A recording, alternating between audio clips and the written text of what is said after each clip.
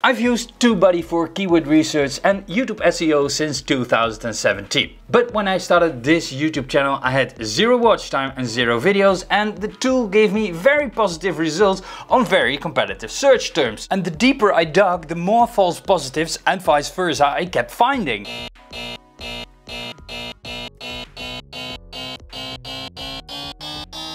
Do you really think that I'm able to rank for a search term with the competition of one of the biggest YouTubers on the platform? And then you might think, well, TubeBuddy is off. Well, no, VidIQ thinks that I can't even rank for my own YouTube channel name. So I went on a quest to find out what is going on here. Oi, what do you think you're doing? Get down from there. Yeah, the pitfall with using a keyword research tool is that you blindly trust the tool without using your gut feeling. You become a little bit lazy, stop doing manual keyword research and stop using those grey matters upstairs. It is the same thing as with that self-driving electric car and you not paying attention to the road anymore. And I can already hear the comment section. Dexter, you are talking smack about my favorite tool. It's not bad because I pay 50 bucks a month for it. If you think you can do it better, why don't you? Well, that is exactly what I did. For the research of this video, I programmed a proof of concept for a keyword research tool, and within a matter of a day, I had a tool that works better than what is already out there.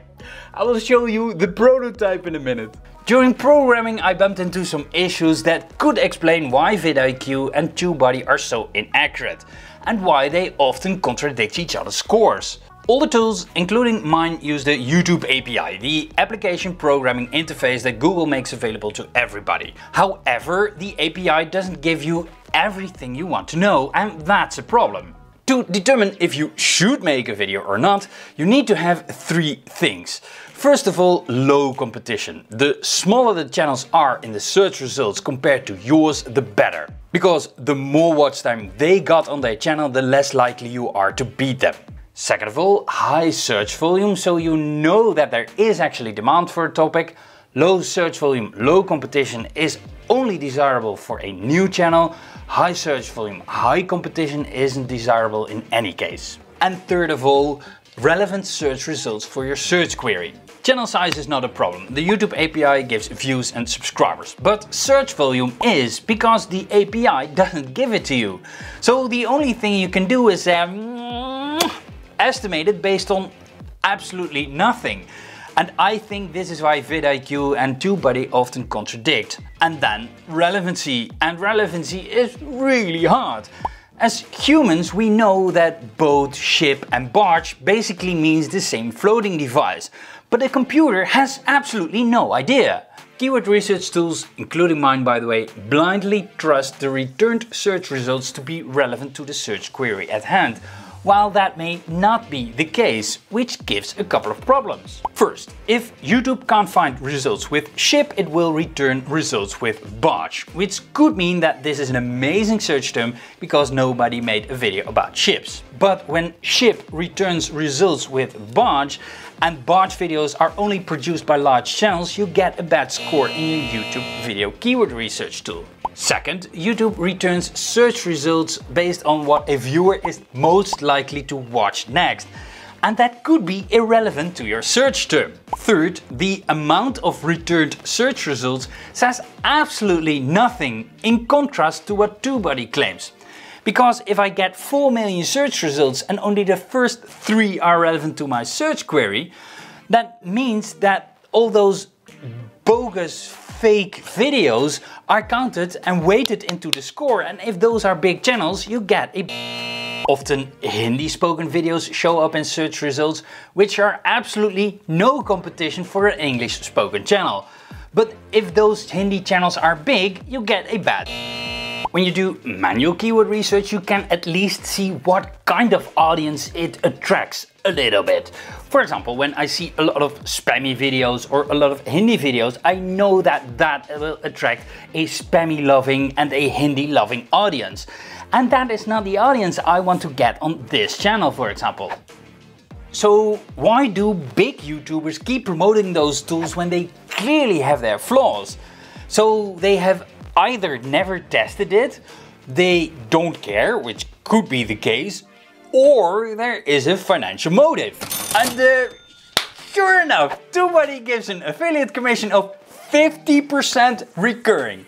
Meaning that if you send 100 people over to TubeBuddy, they will give you $500 for free every single month. And there are even more expensive plans, so this calculation is quite conservative. But there is another thing that I found remarkable. Because everything you can find in the API is publicly available on youtube.com for free. In other words, there is no data that a tool can give you that youtube.com can't give you for free. And one of the things that annoys me the most about vidIQ and TubeBuddy is that they focus on the wrong things. Tags, for example. The tag tools in vidIQ and TubeBuddy are so prominently present in the tools that a beginner might get the idea that those YouTube tags actually do something.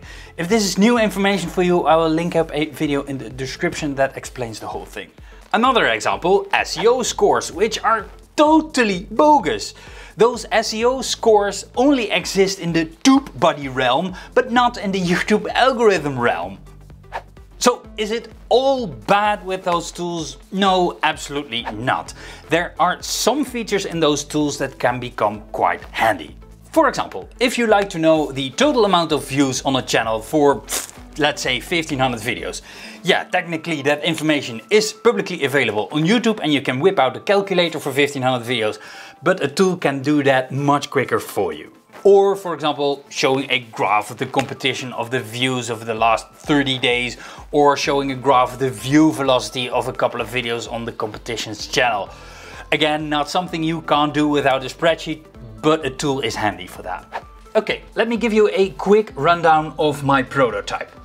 Over here I can type in a search query, for example, how to get more views on YouTube in 2021. And I click on search, and now it gives me the search results of that search query. It gives me a score for that search query, the chance of beating the competition in these search results, but I also give you the search results itself, so you are forced to look at the search results. And in those search results you can see, for example, chance of beating this channel is 0%, chance of beating this channel is 0%, chance of beating this channel is 0%, 0%, 0%. But over here I have a search result of a channel that has only 2200 subscribers with only 85,000 views.